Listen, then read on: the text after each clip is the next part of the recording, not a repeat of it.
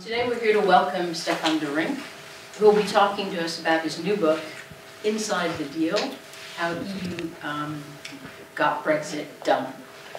And this topic, I know sort of in America, we all know when Trump was elected.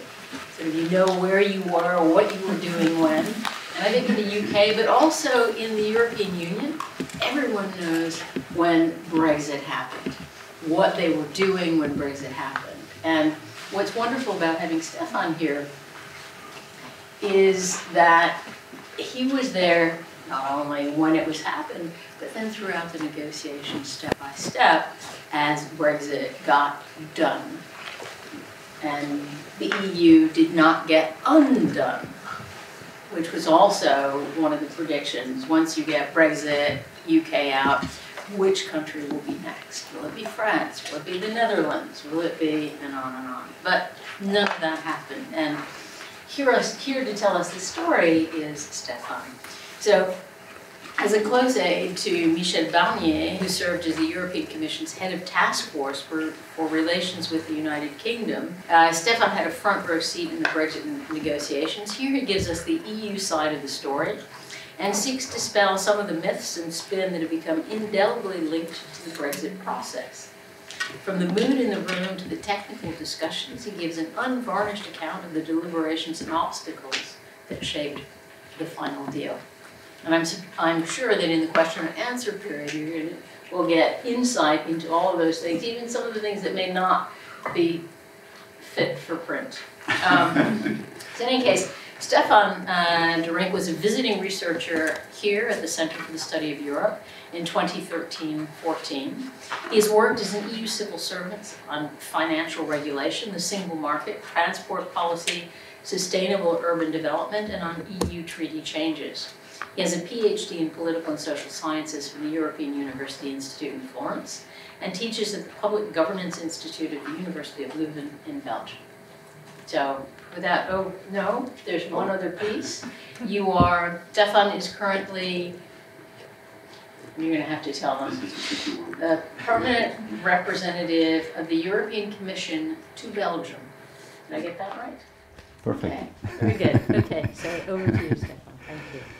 Thank you, Vivien. And good afternoon, everyone. Thank you, Elizabeth, also for setting this up.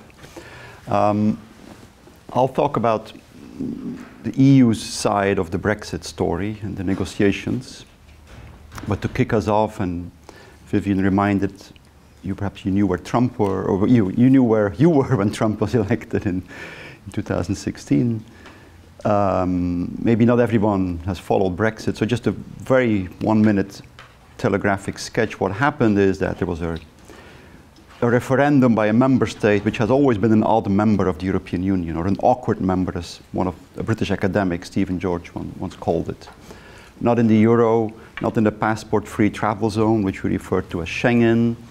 Xavier Bettel, who was Prime Minister of Luxembourg up until a few days ago, said at some point during the negotiations, they used to be a member with opt-outs, now they want to become a non-member with opt-ins. But it shows that as a member, they were always they were not regarded by Euro purists, I would say, as a full, kind of enthusiastic and supportive member. And in that context, there was a referendum.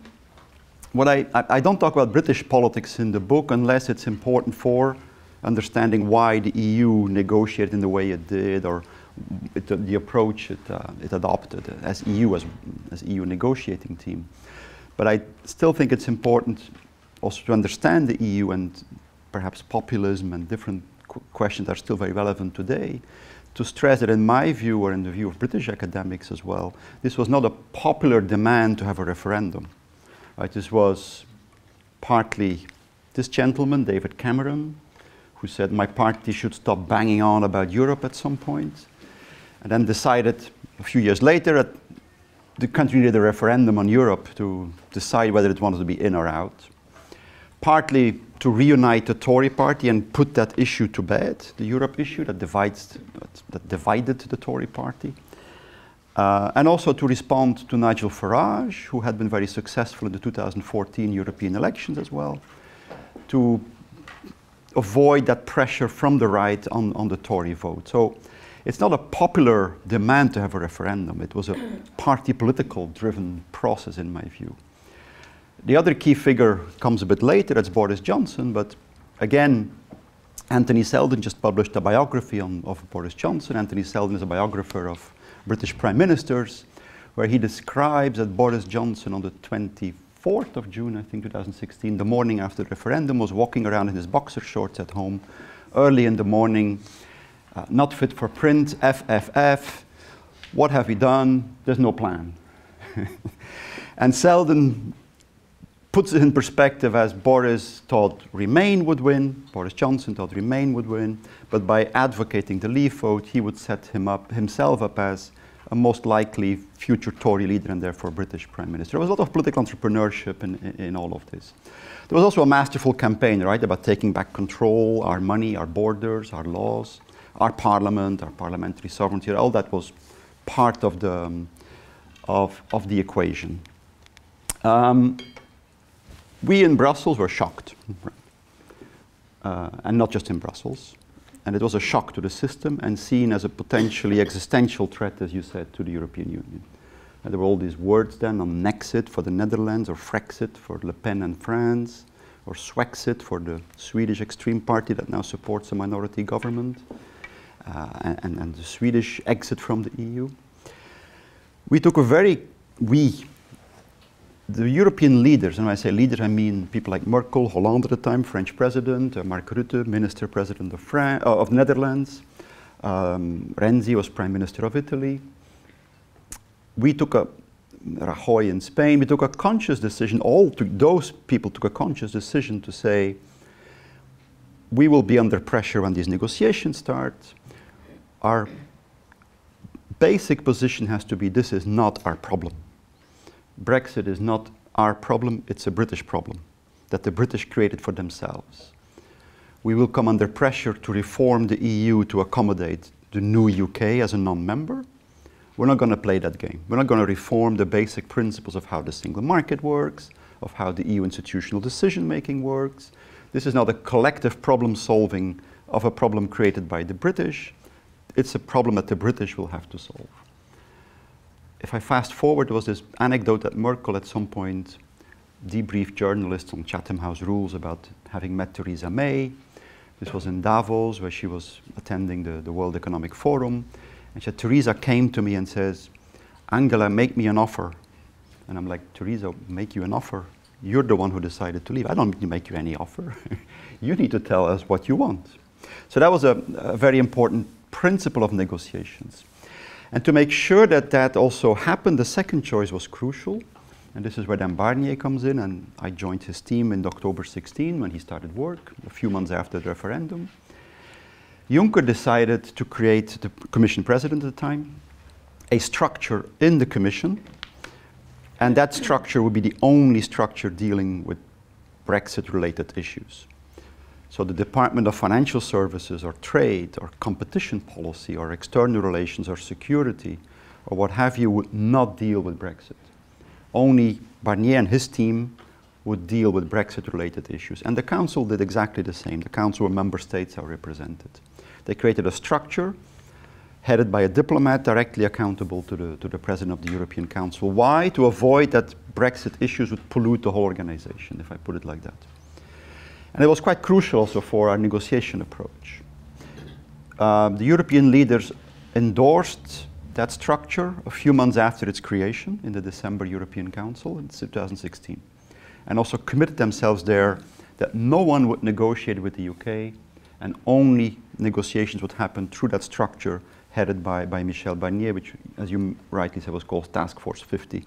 Task Force for Relations with the UK. 50 refers to the article in the treaty that foresees that a member state can and how it should leave the European Union.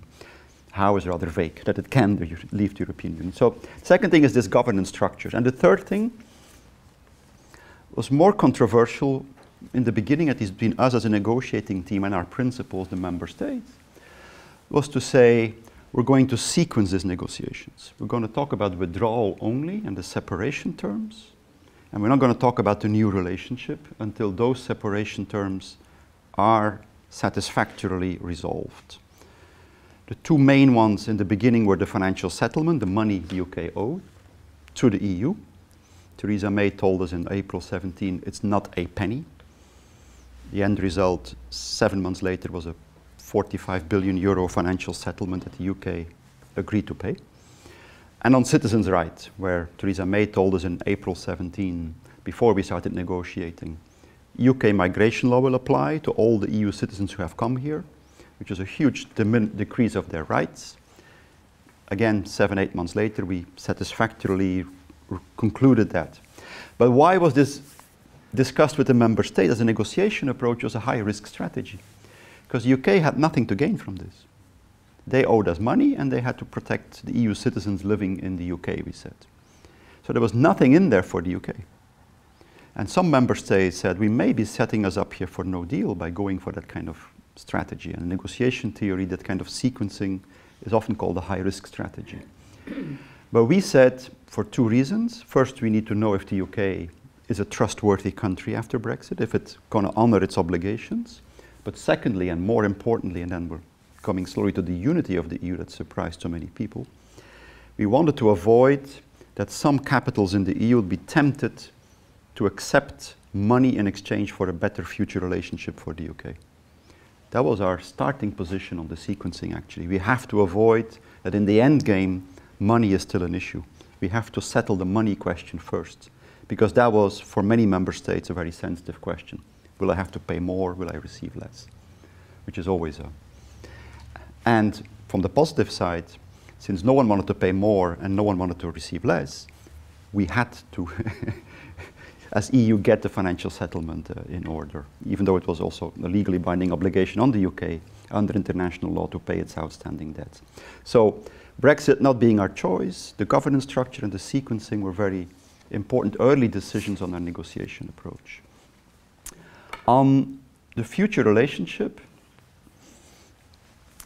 again, before Barnier took office, the Brexit was not our problem. Motto was from before Barnier took office. The sequencing was Barnier. But on the future relationship, before Barnier took office, people like Merkel and others had already told Theresa May, Hollande, you will not get single market participation if you don't accept free movement of people, which she said, I will not accept.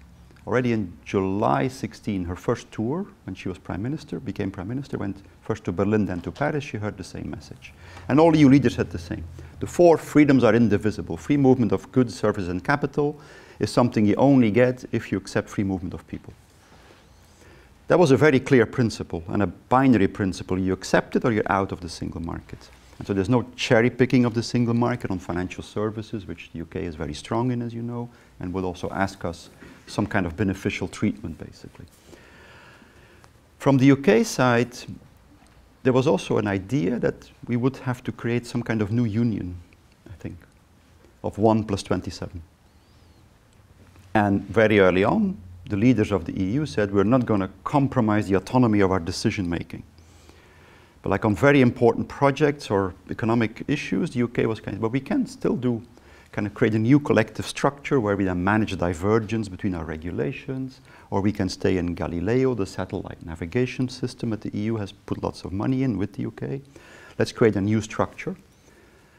And from the leaders' perspective, this was a no-go area, because this comes back to Brexit becoming our problem, basically, if we had gone down that route, reforming the EU for the sake of the UK, which is something we absolutely never wanted to do. As I said, by way of introduction, I don't speak a lot. Well, I speak about British politics in the book. I don't analyze it because I'm not an expert on British politics.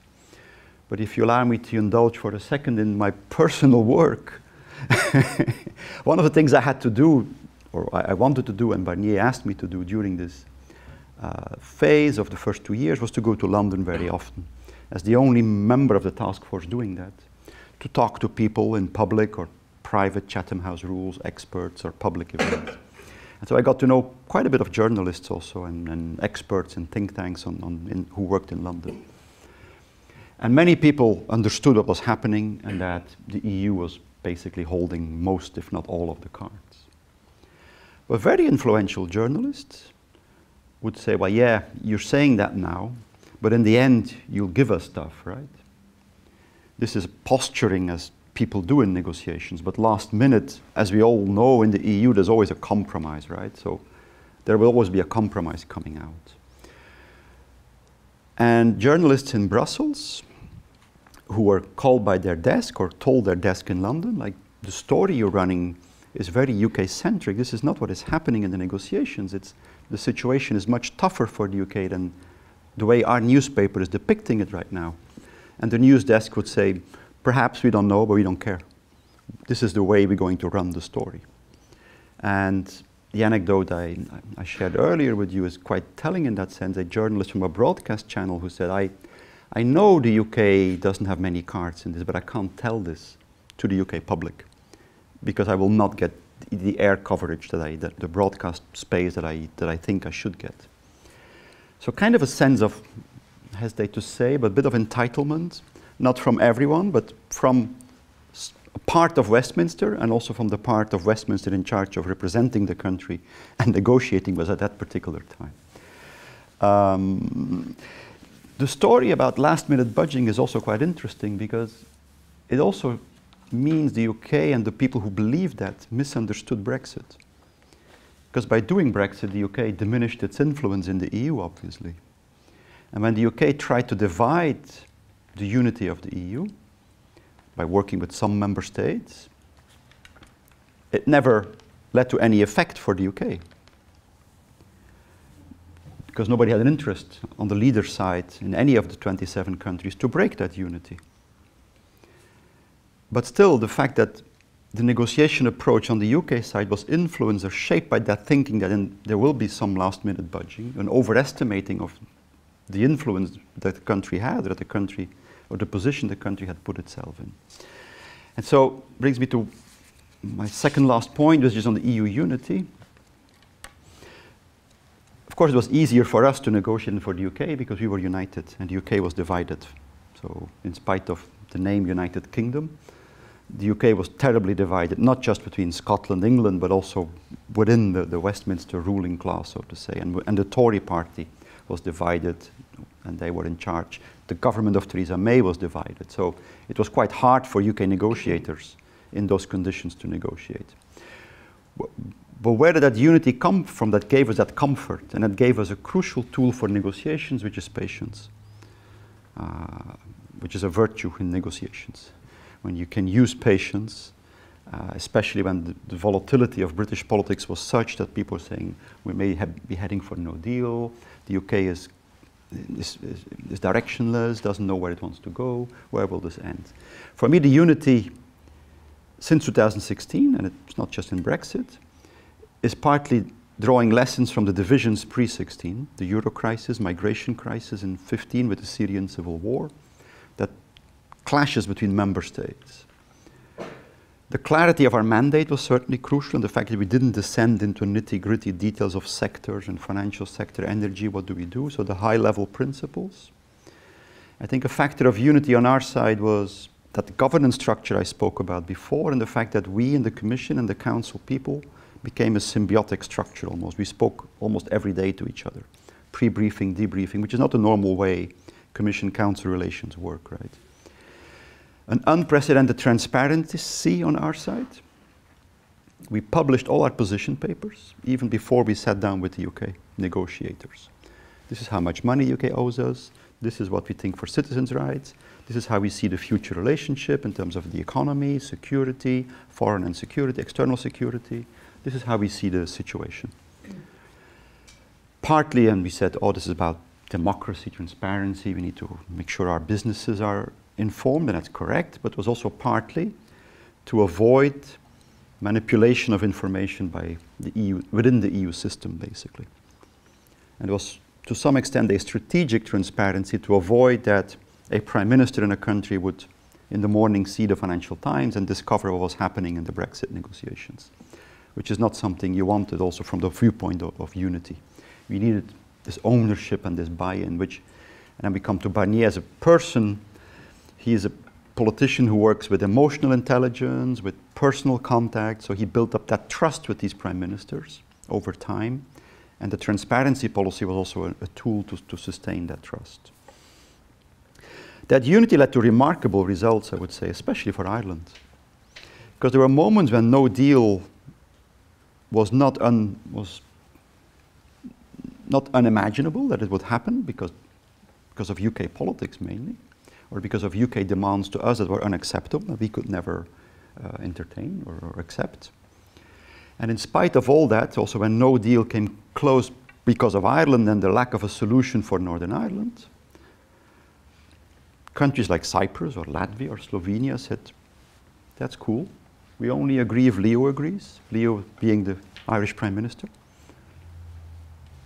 We are united here and the UK is leaving, so we can't afford giving concessions to the UK if one of our members is not in agreement. And so Ireland, in that sense, played also a crucial role in the rhythm of these negotiations, and when we couldn't find solutions for Northern Ireland initially, that also had a very important impact on those negotiations. On the flip side, I think the UK helped us also on the unity.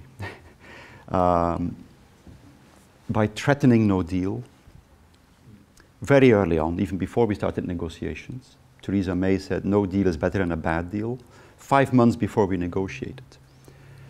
We analyzed that speech together with capitals, so we had like a hotline almost. And people said, well, what's going on? Why does she say that no deal is something they would consider? We haven't even started negotiating. So emotionally or psychologically, that was also another very good thing from Theresa May's perspective to do. She then came around and her team engaged a lot with us, which led us to that first solution on Northern Ireland. Johnson was certainly someone who threatened no deal all the time and never followed through. I counted them in 2020. We had 9 months of negotiations. He threatened 4 times with no deal. The way we looked at no deal from the UK is a bit like this. So of course, we considered no deal as a possible outcome and prepared for it, but not in the negotiations. What did the UK ever think it would obtain in the negotiations by threatening no deal?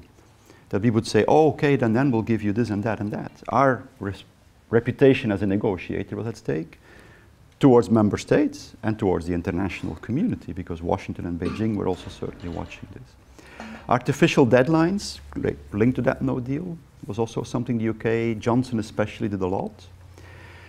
And the most important, I think, the most important flaw, I would say, in the negotiation approach by the UK was this idea that you had to confront the EU to get something. And this is the story also of the level playing field in 2020, which is now in the Trade and Cooperation Agreement. From the very start, and I come back to the unity, member states, Prime Minister had told Barnier already in October 16, there'll be no trade agreement whatsoever if there are no level playing field conditions. So if there's no common standards on state subsidies to industry, because that will skew competition between the UK and the EU, and we're giving zero tariff, zero quota access to our market as EU, so we can't afford the UK subsidizing certain niche industries or sectors as a whole. Social, environmental, climate change costs in terms of industrial production. We need some common standards on a floor and on how we go forward in the future, basically.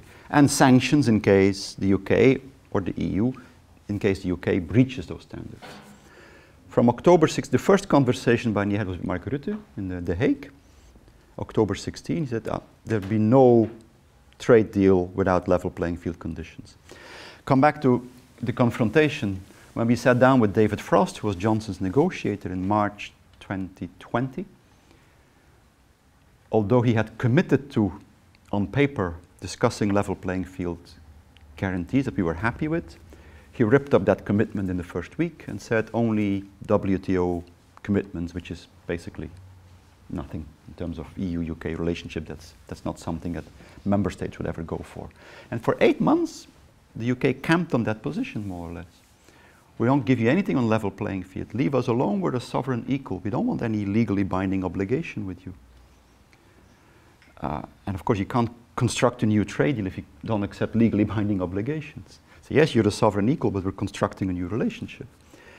And my point is here that from a negotiation perspective, you would create a lot more value or influence, you would create a lot more influence for yourself as UK if you from the start offered something the EU wanted. So rather than contesting to the other party in a negotiation like, you're asking me this but I won't give you, you're asking me the wrong things, you should ask me for something else. You say, okay, why are you asking this? What can we do? How can we construct that? You only create influence or leverage in a negotiation by giving something that the other party values. People often see negotiations as a kind of a struggle, or as Boris Johnson would see as a kind of a boxing game, or where there's a kind of win-lose situation, right? In the end, one is standing and the other one is down. Or the jury says this one won. We saw it from the beginning as a lose-lose proposition, the mirror of a win-win classical trade negotiation. So for the UK, what we lost, they would win. And that negotiation tactic, for me, backfired. Then we had like 4 weeks to scramble to find a level playing field guarantees that would satisfy the member states. And since Johnson decided not to go for no deal, they were in a position where they only had one option, is to accept what the EU asked. And the same happened more or less on fishery, with some give and take, and also on level playing field there was some give and take, I'm not saying that. But the macro picture that the UK put itself in a position of weakness as a negotiation party towards the end of 2020. I'll leave it there. Yeah, no, this is fascinating. You give us sort of an inside view of a process. So I've got 2 basic questions. One will be on particular policies to get us a sense of how particular, I mean, given some, but actually how that process worked. But before you do that, why were the British so bad at these negotiations? You know, they have the reputation of being some of the most rational, focused negotiators, and this was, you know, basically a disaster. So the question is, was this kind of populist? They're more focused on the electorate, they're more focused on the so-called base, more focused on making comments to the British public than actually getting the job done. I mean, yes, getting Brexit done, but, you know, very poorly. So is it about populism? And in that sense, when you were talking and negotiating with some of these British leaders, were they actually talking to you, or were they grandstanding? I mean, was it a kind of sort of the kind of populist grandstanding? We're not focused on you because you're the elite, and here we're talking an anti-EU system kind of discourse? Or was it something else? I think first of all, you have to, I wouldn't want to compare the capacity of the EU to UK negotiators too much, because they're 2 different political systems, right? And the UK, Theresa May had this election in June 17 and lost her absolute majority in Parliament. And then she composed a government of Brexiteers, anti-Brexiteers, and her party was also, her MPs, the ones who had to support her in Parliament, were also divided on the kind of Brexit they wanted, or some didn't want a Brexit at all. So she didn't have a majority, and she had MPs who wanted a second referendum to overturn the first referendum. So politically, she was in a very difficult position. That's one point to note. The civil service in the UK was incredibly rational and good. Those who have followed the negotiations may recall at some point a picture was tweeted out of Barnier and his 2 deputy negotiators with huge stacks of paper in front of them. And David Davis, the first of Theresa May's negotiator, with the ambassador and the lead negotiator next to him, and they had nothing in front of them. And this picture went on Twitter. And the UK actually asked to publish that picture, and it went viral, because the FT bureau chief in Brussels tweeted it first and said, "Ha ha, Michel, whatever would make you think we are not prepared?" Michel Barnier. And it went just viral in the UK because it confirmed that kind of idea, like we're going in there with these EU guys or EU people who are so used to negotiate. We haven't done this for so long, and our country is divided, which it was. And it was an unfair picture because the people who sat there knew not talking about David Davis necessarily here, but next, knew very well the ins and outs of what was going to happen, I think. David Davis was certainly part of the Tory ministers who misunderstood the EU. They would say things, and many ministers in Theresa May's government, how complicated can it be to leave the EU? Because we're a member, we're trading with them, and the next day we're not a member, we're going to keep trading, right? But there is a single market with common rules and common institutions and accords and sanctions if you don't apply the common standards. So he would say, yeah, but the next day, how can we trust you? We can't trust. But yes, you can trust us. We've been a member for more than 40 years. No, that's not how it works, right? So I think a deep misunderstanding of what the EU is drove also this process on the side of... And so that's then why, if the civil service doesn't have a clear political direction, it can't perform. And you saw that in the Brexit negotiations, I think. Is it grandstanding? I think it was misunderstanding, basically. More than grandstanding. A deep misunderstanding of what the EU is and how it works. So populism is too simple an explanation. It doesn't work in the sense that you had both the kind of, you did have the pro-Brexiteers anti-system, but you also had... I think that's interesting as a question because, again, I'm not an expert on British politics, but of course followed it very closely. And I don't think populism drove the referendum result, but once the referendum was there, it changed the political identity of many people in Britain who said, I voted for leave, I won, this is now my political identity. You, establishment, you need to deliver because this will make our country better. This is what I fundamentally believe in, as certain voters. I think that then, of course, trickled up to Westminster as well, where some people then said, it's so complicated, let's just leave without a deal. We're fine, let's just have no deal. So that populism came after the 2016 referendum, whether that informed then the debate and how the UK negotiated with us. It informed the context for the UK negotiators to work with us. And it wasn't easy, right? Ollie Robbins, the lead negotiator, there were bullets delivered to his home, right? There were this atmosphere of, why are these negotiations taking so long? This guy is betraying our country.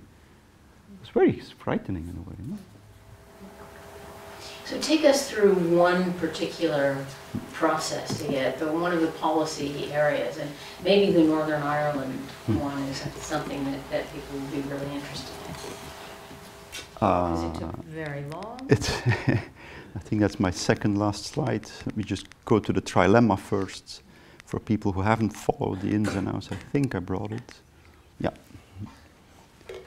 It was called a trilemma by, I forgot by whom, an academic, I think, or an expert. Dan Kelman. Thank you. Dan Excellent. Kelman made this Yes. And so Theresa May said, we're leaving the single market, we're leaving the customs union, like promise number one.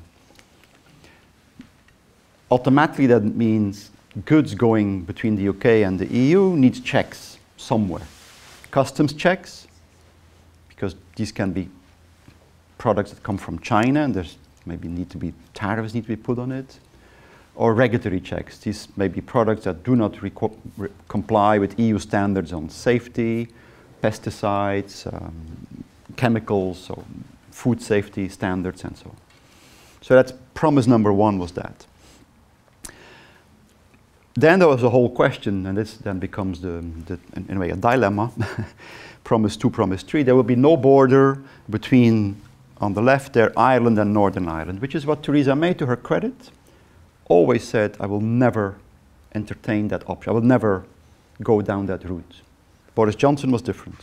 He said, let's put customs checks somewhere on the island, he said. Theresa May said, for the peace process, the Good Friday Agreement, I will never accept border checks between Ireland and Northern Ireland.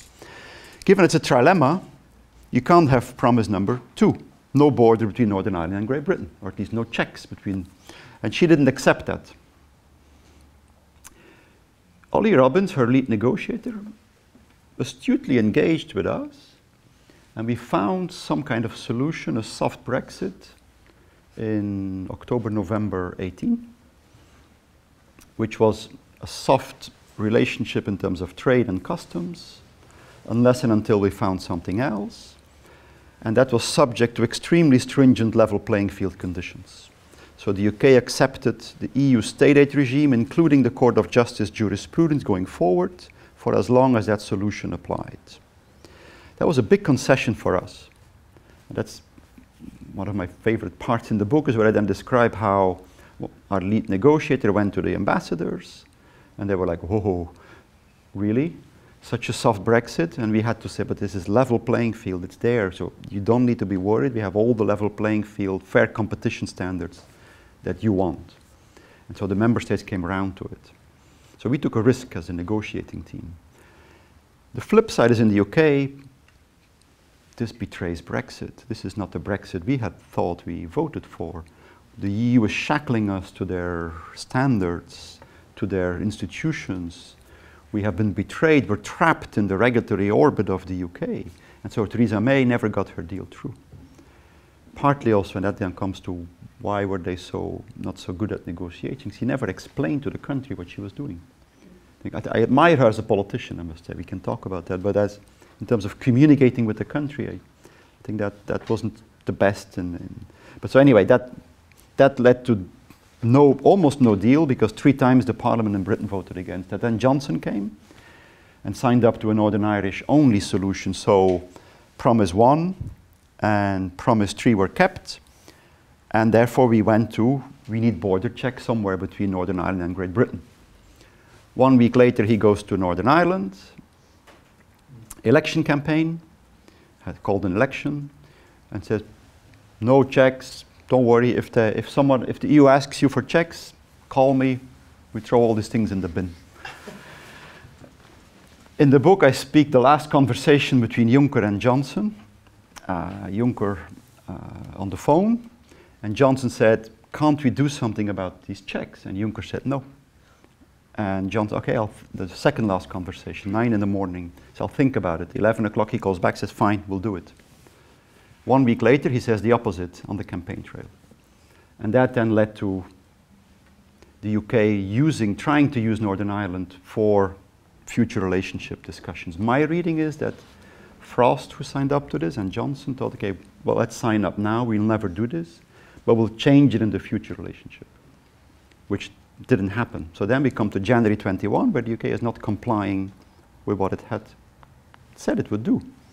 And so we almost started litigation. Luckily, in the end, Sunak von der Leyen found a new deal where the relationship, partly driven by geopolitics and Ukraine war, people say, well, we can't be in a relationship of litigation, that's absurd, EU-UK.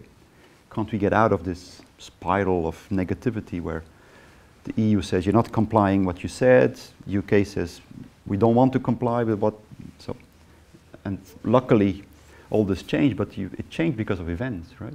Partygate, Johnson had to go, the Ukraine war, so it's quite interesting to reflect on that. The Windsor Framework is basically Promise 1, Promise 3 is still there, and we, as an EU, we stretched as much as possible, softening these border checks. We have now a red and a green lane.